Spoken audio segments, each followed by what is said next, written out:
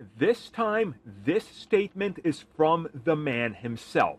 It's directly from Kevin Feige, the head of Marvel Studios, and he tells everybody, Deadpool and Wolverine is rated R, and we're going hard R.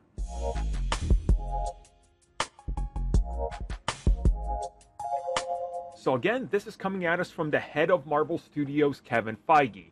And doing the rounds after he did the recent Marvel interview and then starting to talk to, well, other outlets, he once again addressed the whole R-rated thing, saying that from the moment that they got their hands on the franchise, one thing was very clear. If we do more Deadpool, it's going to be R-rated, thus confirming what we heard 10,000 times since they bought Fox. It was always going to be R-rated, and he says as such. And he also says that when it came to this film and what Ryan Reynolds and Shawn Levy wanted to do, that he was on board with pretty much everything. Only a couple things were off limits, and that was because of specific reasons and specific, well, things that they're going to get into at some point and or have already kind of teased. You know, no over-the-top nudity, for example, which, again, didn't really belong in these films anyway and hasn't been there. So, yeah, that's kind of understandable, right?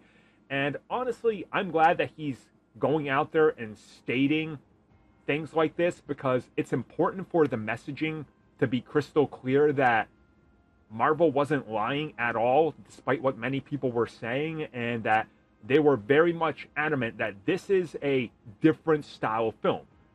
We are now heading in a completely different direction with Marvel Studios, and now we're doing R-rated content. That's insane.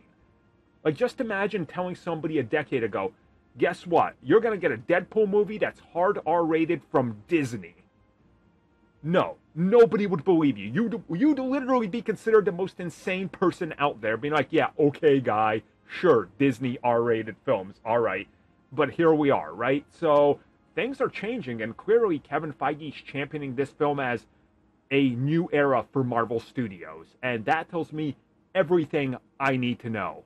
And he's promising this is going to deliver all the violence and gore that the fans expect from the Deadpool franchise, which, again, on point. So, easy to say, I think we should all be getting pretty hyped now that we know that nothing was really off the table for this film.